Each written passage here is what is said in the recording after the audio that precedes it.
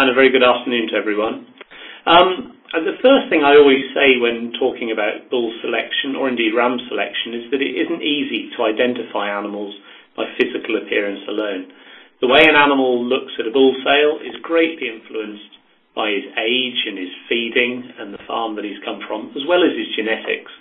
And we really need an objective way to tease out the differences between the environment and an animal's genetic merit.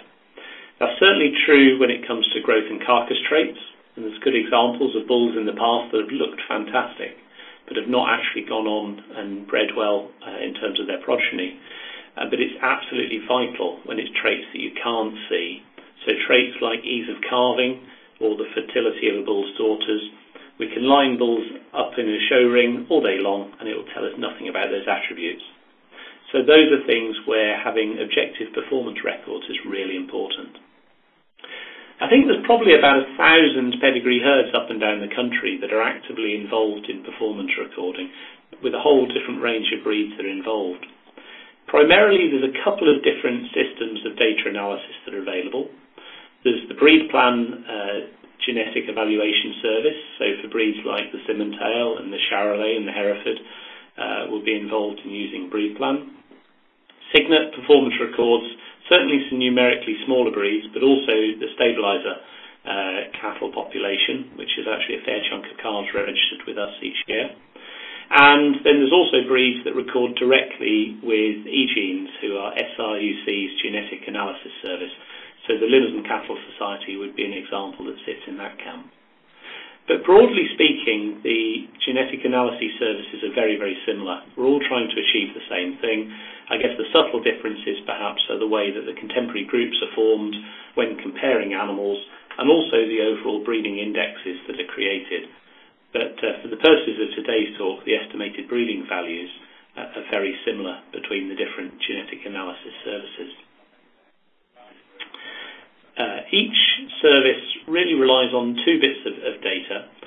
One is pedigree information, so that we know about the relationship between animals, and so that we can track genetic differences and changes over time through the pedigree. And then the other bit is the performance data, so information about ease of birth, calving ease, weight records taken roughly every 90 to 100 days through an animal's life, up to about 600 days of age, and then measurements of muscle depth and fat depth using ultrasound scanning. This data is analysed using a statistical procedure referred to as BLUP, and that data analysis teases out the environmental influences such as differences between herds, feeding effects, the age of mum, the age of the calf, the sex of the calf, so that what we're left with is the true genetic differences between animals. And these genetic differences that are teased out are the things we refer to as estimated breeding values, or EBVs. The next thing we need to think about are which estimated breeding values are important, and there's actually a whole plethora of breeding values that are available to beef producers. The key bit is to home in on those that are going to make the biggest financial difference to your particular herd. So I spend lots of time with farmers that maybe are excited about improving carcass traits or topping the market. But actually, sometimes when you drill down and look at their performance, the areas that they're weaker on is actually number of live calves sold over a specific period of time, or getting cows back in calf, or they have costs associated with cow mature size that they could actually try to optimize for their unit. So it's really important to sit down and have a long, hard think about your enterprise when setting up breeding goals. The main EBVs can be split into roughly three areas. Those influencing ease of calving, those influencing growth and carcass traits, and those influencing maternal performance. So what I'm going to do is talk about the first two sets before we stop for questions, as they tend to be the most important when it comes to selecting a terminal sire bull where all the progeny will be sold for slaughter. So the traits influencing ease of calving, well, they will include birth weight, so that enables producers to select for slightly smaller calves at birth, because we know that slightly smaller calves will be born more easily. select for a calving ease EBV, so that enables the selection of bulls whose calves will be born more easily. And they can also select for a gestation length EBV, so that enables the selection of bulls that will have slightly shorter gestation length, because again we know that's going to lead to slightly smaller calves that are going to tend to be born slightly more easily. And you can probably see that between those three traits there's actually a fairly close relationship. As birth weight increases, calving ease tends to decrease, and by measuring both we get a much better handle on a bull's overall ease of calving. It also shows the other challenge that we face, that when we select for improvements in growth rate or improvements in muscling, you tend to get an increase in birth weight and you tend to get a decrease in calving ease. So while in many breeds we can be very proud of the genetic progress we've made in improving growth and carcass traits, there's been a tendency in years gone by for actually to get a small deterioration in ease of calving, and that's something that's important to be aware of when it comes to selecting bulls, because at the end of the day, if you don't have a live calf, you don't have anything at all. So moving on from traits influencing ease of calving, we also have traits influencing growth rate and carcass attributes. So there are EBVs for 200, 400 and 600 day weight that enable us to select for faster growing cattle, and also cattle that have the potential to be taken to higher weights. We have muscle depth or muscle area EBVs. Now that subtle difference just depends on which analysis service you're using. Cygnet tends to use muscle depth, Breed Plan will tend to use muscle area, but essentially it's trying to do the same thing and identify animals with superior muscling and thus better carcass conformation. And also we have EBVs for fat depth. Now the fat depth EBV is one of those traits where really we're probably needing to think about an optimum, and an optimum that will depend on the type of farm that you have, your production system, and the type of cows that you're using. Certainly if you're struggling to get carcasses to a heavy enough weight, particularly for heifers, without being penalised for them being over fat, then you've got the ability to select bulls that are going to be genetically leaner, and so you've got a tool that will help in that respect. But also, if you've actually got lots of very fast growth rate and high levels of muscling, but you're concerned about ensuring that animals are within spec in terms of carcass weight, then you can select for positive fat depth EBVs to make sure that animals are finished quickly and at the ideal carcass weight for your system. So you've got the ability to make some changes there in terms of the fat depth EBV. So those are the traits that we have available to us. And there's good evidence of the financial benefits that can be attributed to the estimated breeding values. So trials at Harper Adams, for example, using both Limousin and Aberdeen Angus bulls in the past, have regularly shown benefits of £30 to £40 a calf due to the benefits of having high EBV sires. Now that's not just in terms of improvements in carcass weights or growth rate, but it's also due to reductions in finishing times, so cattle that are produced more efficiently and cost less money to produce.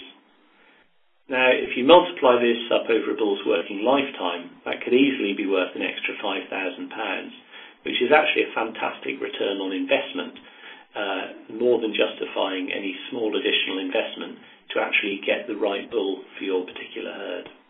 So there's a really good case for investing in bulls with superior EBVs for these traits. Sarah, is this a good point to see if there's any questions that have come through? Yes, we can do if you'd like to break there. So thank you, Sam. While I just wait for questions to come in, I'd just like to remind everyone that there are additional resources available on the AHDB Beef and Lamb website on EBVs. So these include a BRP manual on fit-for-purpose bulls and a BRP Plus on breeding female replacements in the suckler herd. So these can be found in the Better Returns section of the website. So we've just got one question in, asking how important the gestation length EBV is when selecting a bull. Okay. Gestation length is an interesting one because it's a measurement that we won't tend to get on all animals. It will be picked up using AI service dates, that are submitted through to breed societies, so that you know with a high degree of accuracy when the animal was served and then when she calved down. So I always have a little bit of a look at the accuracy figures for that trait, because that will tell me how much data is behind an animal's record. But it is important, and particularly in either mating heifers, where a shorter gestation length is going to be quite useful in getting a calf that's born slightly sooner and slightly smaller. But also actually within the dairy sector, if people are looking for beef bulls to use on dairy cows, you've got the opportunity to use bulls with slightly shorter gestation length, which means the cow will be back in milk sooner and hence returning more money to the farming system. And just a question here about calving ease. So is there a relationship between calving ease direct and calving ease daughters? There is a small relationship in the background. This would be one of the more complicated traits to understand. Calving ease direct is the ease with which a bull's calves will be born, and maternal calving ease, which we'll touch upon in a moment, is the ease with which a cow will actually calve down herself. Now, in theory, if you've got a slightly narrower calf that's born more easily, if that's a heifer calf, when she grows up to be a cow, if she's slightly narrower, she can have a narrower pelvis and be slightly more difficult calving herself when she becomes a mum. So from the work that I've seen, it's not a massively strong antagonism, but there's a small antagonism between the two, and they do mean subtly different things. So I would advise anybody that's actually looking to breed female replacements to have a look at both traits to ensure that calves are born easily, but also so that the mums of the future calve down easily themselves. Yeah, so just try and get a happy medium somewhere between those two. Absolutely. Yeah. And just one final question. How can you compare the performance of cattle reared in different herds? Oh, that's a good one. And that's a question that's frequently raised. The way we're able to do that is that we tend to have good genetic linkage between herds. Particularly, there's quite a bit of AI used in the beef industry. So in many circumstances, you'll have an AI bull that's been used in a whole variety of herds. He'll have progeny in those different herds, and effectively they all share half their genes in common. So if you've got a herd where the calves are all, let's say, 30 kilos lighter than those in another herd, and you've used exactly the same bull, the analysis can actually tease that out and say, well, hang on, they share their genes in common, we expect them to perform in a different way, they're not doing, and so that must actually be a feeding effect that's crept in the difference. And that's taken into account. And it actually works quite well, to the point that you will occasionally see bulls that look fantastic at an event and actually have very poor EBVs. And when you delve a little bit deeper into the data, you can actually see that the whole of the contemporary group was absolutely massive, and that it's very much a farm feeding effect. And the converse is true as well. You'll occasionally see animals with very high EBVs actually that don't seem to be particularly heavy at any moment in time. And again, when you delve a little bit deeper and you look at the contemporary group, you can see that there were calves there by a whole range of sires. They all tended to be somewhat lighter, but actually the genetics of those sires are well known and understood to be high-performing animals.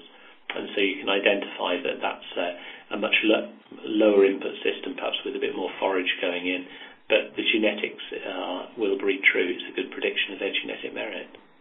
So am I right in thinking then that herds can't obtain higher EBVs just by feeding more concentrates? No, that's a bit of a common misconception that people can sort of fiddle the figures through feeding. Providing all the animals in a contemporary group are fed in exactly the same way, then we make a comparison across the group, and they can either be all fed a lot or all fed a smaller amount, and we can make that comparison across the group. The key bit is that contemporary groups do need to be accurately recorded so that we know if animals have been treated the same, or if you've got a group that are heading up to the sterling sales and another group that are run commercially, that you actually record those differently so we can pick up the difference. That's the sort of thing that would be picked up by your scanning technician when he comes out to see you as well. Right, and I've just got one final question come in. Somebody's just asking, should you measure heifer pelvic size to counter calving ease problems? Oh, that's a good one. The jury's slightly out on that one. There's been a few papers that I've looked at and read. The challenge is getting a really good repeatability for the measurement for that trait. They've shown that with different operators going in and measuring at different points in time, it is quite a tricky trait to measure repeatedly and accurately. Within the Subtler Cow project, which was about 10 years ago, we sent a lot of well-trained technicians out onto farms to take these measurements. And the genetic component that actually came back from taking hundreds and thousands of measurements is that actually the heritability, the genetic component to that is relatively low. There would be some units, particularly in the States, big units that would use it as a sort of an independent culling tool. Yeah. They would go in and measure all the heifers, and then they'd say, well, actually, these ones below a pelvic area of X could give us trouble, so we'll actually cull those and get rid of those. But what I would say is if you were going to do that, you need to make sure that all the heifers are of a similar age and weight and breed, because that will have a huge impact on those measurements. And in reality, if you do that, you will also cull some animals that were perfectly capable of producing calves, sort of false positives, so to speak. So it's a bit of a crude tool in that respect. Yeah. I think what I would tend to do is to say what we'll actually measure is the ease with which the animals give birth, and we can then use that as a bit of a proxy for all of the genes that influence ease of calving in mum and in the calf itself. Lovely. And I promise this is the final question before we go on to part 2. I've just a question asking, one of the societies does not include the birth weight in the calving value. They only include the gestation length and calving ease, EBV. How important is the birth weight?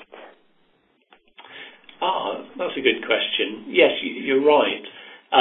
In the calving value, there's a direct weighting placed on calving ease, because we know the economic value of a calf being born dead or being lost, and we know the economic cost of a difficult calving of the cow. And equally, we can put an economic value on extended gestation length.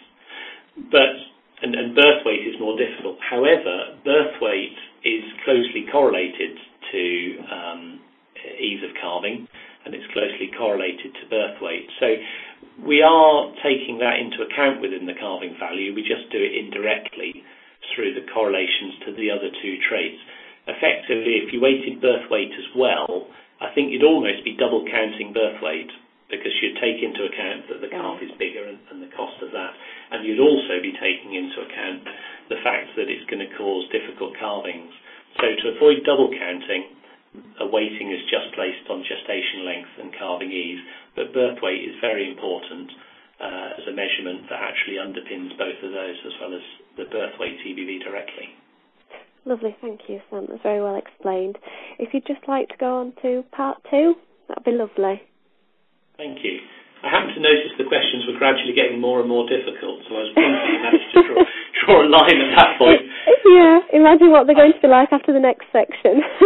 That's what I'm getting nervous about. Okay, well, we'll see where we go from there. Okay, so I'm going to talk a little bit about selecting for maternal traits. So when selecting a bull to breed female replacements, life is certainly a lot more complicated.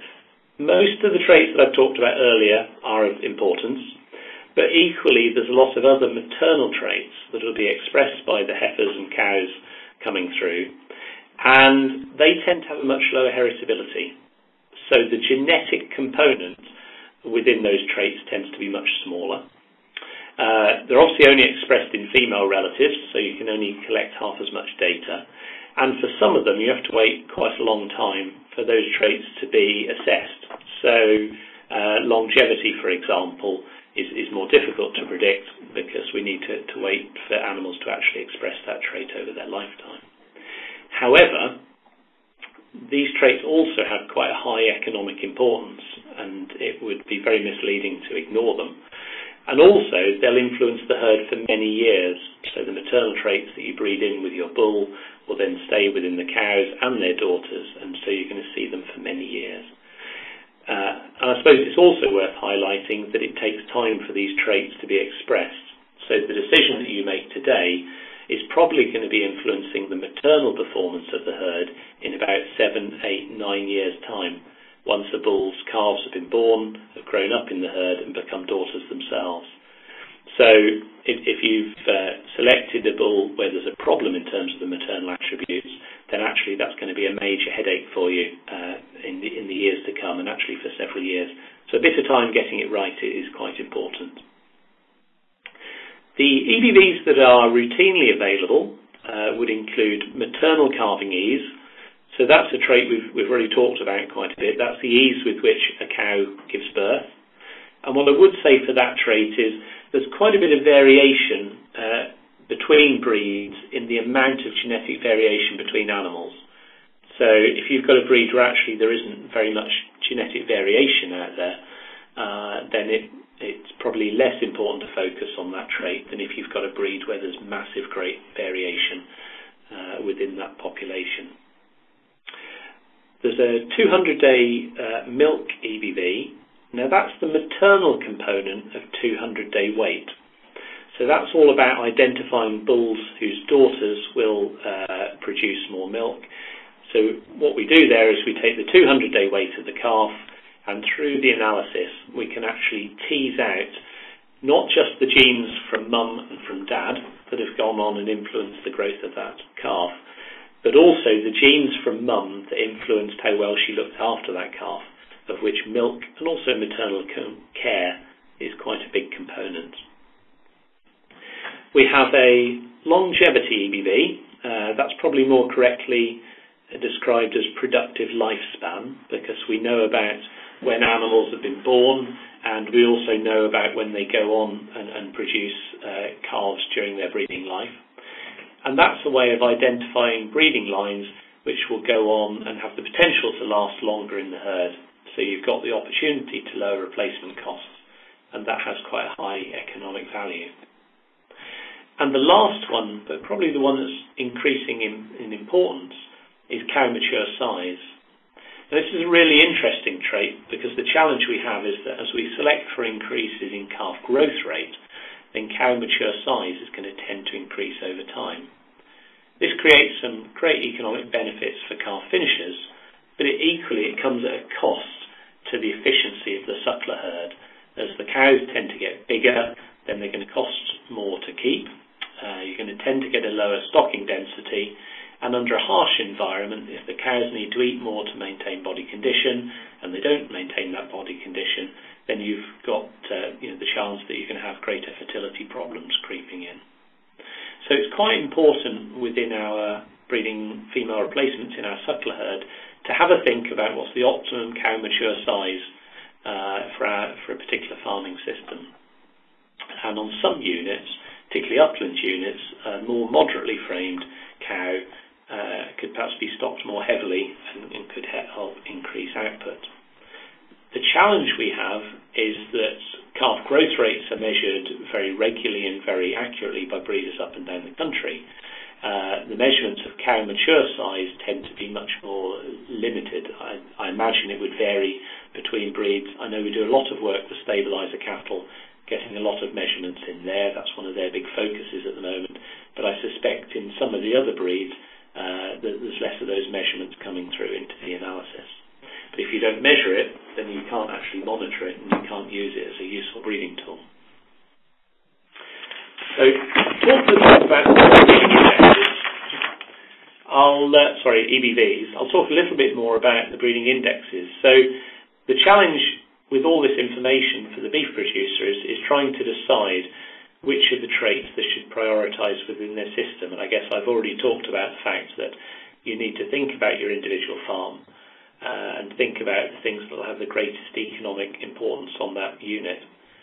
From there, you can look at the breeding indexes which have been developed, and these are aimed to pull together the individual EBVs into an overall breeding goal. So for breed plan recorded breeds, there would commonly be a terminal sire index. Now that takes into account both the growth and the carcass traits, and also those traits influencing ease of calving. So they'll all be combined and taken into account at the same time to rank bulls according to their overall terminal sire characteristics. And there's also a self-replacing index. So that takes into account growth and carcass traits, traits influencing ease of calving, but also traits influencing maternal performance. So it's accounting for the value of the genes that will be expressed in the heifer replacements that are retained in the herd. So for herds where you're looking to keep females, but you'll also have bulls and steers going for slaughter, then a self-replacing index is built to do that job. Those are the two breed plan breeding indexes. For signet recorded breeds, there tends to be a series of sub-indexes, and these include the beef value, which purely identifies animals with superior growth and carcass traits, the calving value, which identifies bulls with superior genes for ease of calving, so it's got those elements of gestation length and calving ease going in there, and then the maternal value, so that pulls together those traits influencing maternal performance of the females. And then those are all pulled together into an overall maternal production value, which will put in the appropriate weightings for the growth and carcass, ease of calving, and maternal traits to try and create that overall balance. But it also means producers can pick the figures apart to ensure that they have the right emphasis for their particular system. So breeding indexes are a great overview to identify elite animals, and if you're going to a sale, you can quickly home in on those that might be of interest.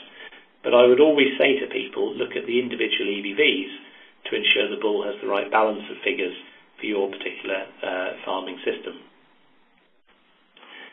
Now, there's another piece of information that's published alongside every EBV and every breeding index, and that's the accuracy value. Now, these values, which range between 0, meaning we know nothing, and sort of up to sort of 100, which in theory would mean we know everything we can about this animal's genetic merit, they're an indicator of how close the estimated breeding value is to the true breeding value of that particular animal. So animals with very high accuracy figures tend to have EBVs that will move much less and are much closer and are better predictors of the animal's true breeding potential. Accuracy values tend to be quite similar and are naturally lower for young bulls which haven't been progeny tested, although you can use them to highlight whether an animal's actually been performance recorded for a particular trait or not, or whether the EBVs are perhaps based purely on parental averages alone, or possibly you'll have sires that are come in from overseas, and again they will tend to have lower accuracy values until we actually know something about their progeny. And then accuracy values will increase and will tend to be more useful if you're looking at semen from older bulls. So particularly if you're very interested in maternal traits, then the accuracy values can be used to indicate how widely a bull has been tested and how many daughters have actually been measured for traits such as milk or lifespan, for example. So it's a useful indicator of risk in the background. Bulls are equally likely to move up or to move down in terms of their EBVs, but if you want them to perform exactly the way that you expect, then you would tend to look for animals with very, very high accuracies in the background. The next thing we should talk about a little bit is where can you find this information. So probably quite self-explanatory that most of the major bull sales will put this information into their sales catalogues. The breeding information will also be provided by the breeders, who can print off charts and tables and take them to bull sales. But it's also worth highlighting that the information is very much in the public domain. So through Breed Society websites or through the Signet Breeding Services website in some examples, you can go and log on and put in an animal's UK number and very quickly bring up his breeding values. You also have search facilities on those websites that will enable you to perhaps put in your criteria in terms of growth or ease of calving or milk, and it will make recommendations of bulls that will actually meet that criteria and show you whereabouts in the country they are. And while we talk a lot about the information being available online on laptops, because we should also remember that it's readily accessed through things like smartphones. So very often now I'll be standing in the middle of a field, and if we can read an animal's UK number, we can actually bring up its breeding information there and then. So that's very useful. To aid with the interpretation of EBVs, it's important to get hold of a breed benchmark. So that tells you what's average or top 25% or top 10% for a particular breed, and enables you to put the EBVs in context, and also to show how much variation there is out there within a breed. That type of information is commonly put into the front of sales catalogues, but can also be obtained through a breed society. And I suspect it will be on many websites. It is readily available. A really straightforward way of looking at the data is through the use of breeding charts. So these sale charts are a great way of presenting EBVs. What we do there is we actually plot the midline on the chart to represent the average performance of the population, and then any bars to the right tending to indicate superior levels of performance.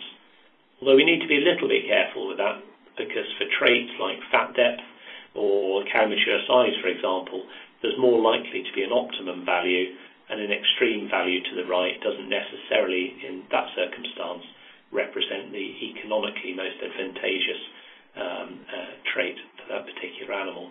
But the charts are a great way to quickly glance at an animal's breeding potential, and you can see where it sits within the breed for its growth traits or its ease of calving traits, for example.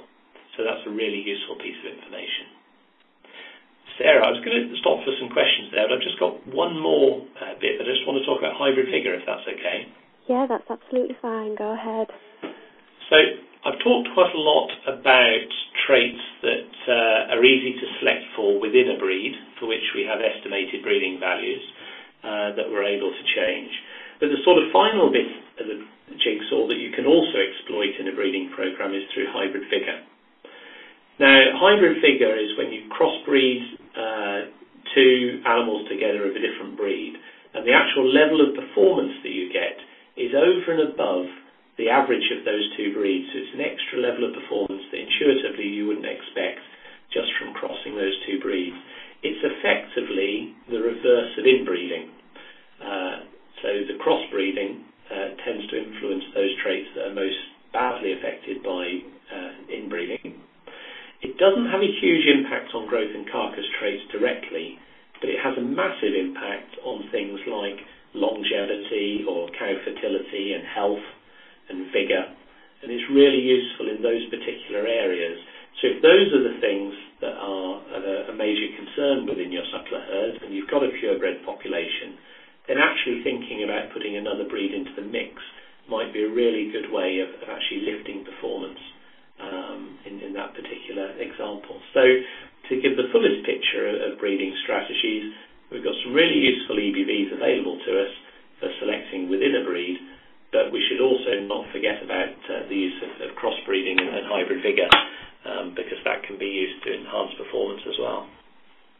Sarah, over to you. Lovely, thank you for that, Sam. So whilst I wait for some more questions to come in, I'd just like to promote a couple of events which are coming up. So we have a Reducing Calving Difficulties and Improving Calf Survival event, which actually Sam will be speaking at. This is in County Durham and Cumbria on the 11th of February, Nottingham on the 17th of February, and Oxfordshire and Wiltshire on the 18th of February. We also have a webinar on cryptosporidium in calves on the 17th of February. So this is a joint webinar by AHDB Beef and Lamb and AHDB Dairy, and it will include a presentation, and then you'll have an opportunity to ask questions relating to the topic and management of young stock. So that's on on the 17th of February in the evening. You can also find more details about these events on the website, which is beefandlamb.ahdb.org.uk. Bookings can be made by phoning the Beef and Lamb Events Office on 01904 77 1211, or you can alternatively email the events team, which is brp.events@ahdb.org.uk. So the first question, Sam, is why go as far as 200 days for milk yield and not, say, 100 days, in which milk is more important? Gosh, that's a good question. I think it's been modelled a few times, and they've actually had a look at it and made recommendations. I suppose you've got the challenges of weighing calves at that slightly younger age, and that you've got a little bit more variation that's going to creep in between animals. And so I think it's been looked at various different points, and 200, I suspect the correlation between the two might well be quite close, so that you'd get a similar answer between the two. But it's a good question, but I think it's been modelled in the past, and that's been shown to be fairly standard. It's interesting that I think we're using a similar age in breeding evaluations across the world, so I don't think we're unusual in using 200 days. Lovely, thank you. Another question. With the work going on in feed conversion efficiency, will we see EBVs for this? Oh, that's a good question. Yes, there is some work ongoing looking at feed efficiency and a residual feed intake, so the amount of feed required to produce a kilo of beef. The key bit with all these things, we can produce EBVs for most things if there's a genetic component, but what you need to do is get really good measurements, and the process of getting measurements takes time, and the challenge with feed efficiency is it's very expensive and time-consuming to actually get those measurements. But we're in a great position in the stabiliser breed where we actually think we've got those phenotypes. There's some early work that's been undertaken that shows that there's quite a good heritability for the trait, so we can make quite fast genetic progress. And they've structured what they've done really well so that they've got lots of different sires represented on the project, so that the information will feed back well. So, yeah, we're just I think we're months away from actually having an EBV for that particular trait within the stabiliser breed. There's also a DEFRA-funded project that will be testing Limousin and Aberdeen Angus cattle. And again, that's starting from scratch because we didn't have these measurements before. But again, collecting that data so that we have knowledge about how to collect feed efficiency data and to do it in a cost-effective manner, and with a medium-term aim of actually having an EBV for that. Lovely, thank you. So the next question comes in two parts. So how do you work out the EBV for lifespan, and can TB unfairly affect that EBV? The lifespan EBV is interesting. Essentially, the measurement that we use is between when the animal is born and the last known calving event. However, for younger animals, obviously they're going to go on and keep producing calving events. So we do some specific maths in the case of those animals so that they're not disadvantaged. In other words, so they don't look as if they've got a very short lifespan. So it's particularly useful for the older animals in the population, and then we actually take into account the probability of those younger animals going on and having successive calvings. And as with most things within the bluff analysis, it's a contemporary comparison between sort of cohorts of young heifers born in the same year, kept on the same farm, given all the same chances. Some will go on and have a long lifespan, some will tend to go on and have a short lifespan within the herd. The TB question, I suppose it will tend to get wrapped up within that lifespan. So animals that leave the population because of TB, that will tend to be reflected as part of lifespan. Lifespan is sort of trying to capture a whole range of different traits, whereas obviously TB is one that is quite specific. Interestingly, in the dairy analysis, I believe I'm right in saying there's a small positive correlation between their lifespan EBVs and their TB advantage figures that come out. In other words, in the background, they may be selecting for similar genes in the background. Lovely. And can you see that TB advantage EBV being available in the beef industry? There's certainly quite a bit of interest in it, and obviously particularly in areas that are most greatly affected. Again, what you need is large data sets, and that's why it was logical to start with Holsteins, because there was a large data set that could be accessed through BCMS and through pedigrees that are available. And there's a large number of phenotypes. So the phenotypes or the measurements that are used for TB Advantage are the skin tests, and so that skin test data could be used. And so there's two elements to the question. One is seeing whether the data sets are big enough and robust enough to do it for beef breeds, and it will inevitably be easiest with those that are largest or where there's most numbers of animals affected in a contemporary group.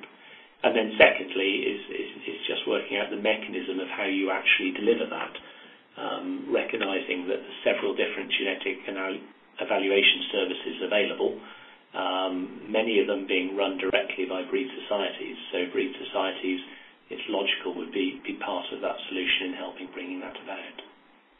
Lovely. Thank you. So another question. What advice can you provide to a breeder introducing new breeding lines into the UK from, say, France or Ireland? Yeah, that's a good question, because that's always the challenge. You bring something in that's quite exciting from outside, and then it comes in with a sort of a group average figure, because we really don't know anything about its performance unless it's already got some relatives in this country. So the key bits to think about are to give as full a pedigree as possible, because it might have links to brothers or sisters, or a sire perhaps that's already recorded in this country. And then it's to try and get its progeny well recorded against another animal that we know quite a lot about. So rather than the farmer perhaps having 30 calves just in his herd in isolation, he'd be better off perhaps having 15 or 20 calves by this bull and, let's say, 10 or 15 by another bull that's really well known. And then the analysis can very quickly pitch one in against the other. Right, okay. The other thing that you can do is to get those genetics used in more than one herd. So effectively you're testing animals much quicker. But I realise there's disadvantages in that, because it means you're sharing these unique and special genes.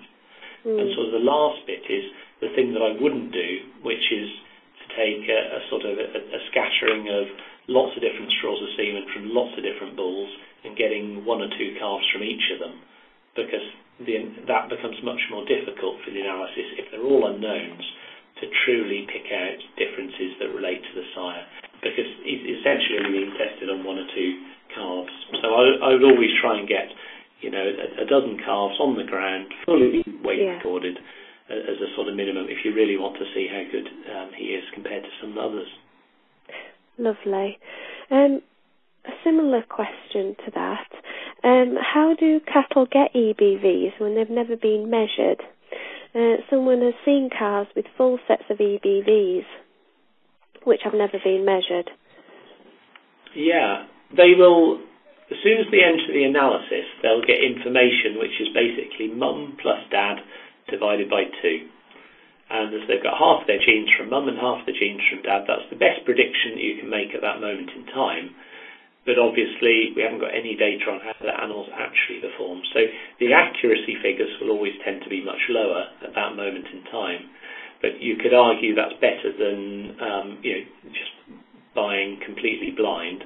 It's useful to know what mum and dad have done, and so to have an indicator of likely performance. But I would always be chatting to the vendor to actually make sure that they are actively weight recording, and also that they're actively involved in ultrasound scanning. If you're interested in carcass traits, you want to know that that animal's actually been measured in the background. Yeah. And just the final question. Somebody's read a lot about a project to produce carcass trait EBVs. Can you tell us a little more about this work? Yes. It's quite an exciting piece of research. Obviously, in this country, we can only ultrasound scan a certain number of animals in pedigree herds each year. But by linking some large data sets together, we can access some really useful information. So what we've done is we've linked This is through work, I should say, that's been undertaken by SRUC and funded by AHDB Dairy, as well as HCC, as well as AHDB Beef and Lamb. And they've linked the BCMS data set so that we know about the relationships between animals, so all mothers and some sires, and I'll come on to that in a moment. And then also data from the abattoir sector, so we have lots of data on carcass weight, carcass conformation, fat class. And from that, we can actually do a multi-breed analysis and tease out quite good heritabilities for traits like carcass weight, carcass conformation, and fat class, as well as days to slaughter, so we can identify animals that can finish more quickly. So that's quite a powerful piece of research. We're just in the process of sort of turning the wheels for the final time, looking at the model in a little more detail, in part in terms of how it deals with hybrid vigour, because that has to be built into the analysis. And then we'll be in a position to go out to industry and to the individual breed societies and to say to them, look, AHDB and friends can actually produce this information for you. How are we going to get it out there and used by the wider industry? Because it's potentially really quite useful information. The one bit that would make it even more useful is if we had a higher proportion of sires recorded correctly on the passport. So although typically at the moment, what do we get, about a third of them where sire is recorded on the passport. If we took that up, then this becomes even more valuable. But even at that level, because we're accessing millions of records, that data is extremely valuable. Lovely, that sounds really interesting. Look forward to more updates from that. So just a reminder that you can request the expert view sheet which Sam has prepared by emailing brpconf@ahdb.org.uk. So the next teleconference will be held on the 4th of March at 1:30, and Alwyn Jones from SAC will be talking about calving the cow. Finally, I would just like to flag up our Beef Feeding Club e-newsletter. So this is sent out bi-monthly and aims to provide farmers with the latest news and interesting information about feeding cattle. Please let us have your email address if you would like to receive this. Email brp@ahdb.org.uk and ask to subscribe. So it doesn't look like there are any more questions coming in, so I'll bring the teleconference to a close. I would just like to thank Sam very much for his very informative teleconference today, and I hope the listeners found it both interesting and informative. Thank you very much.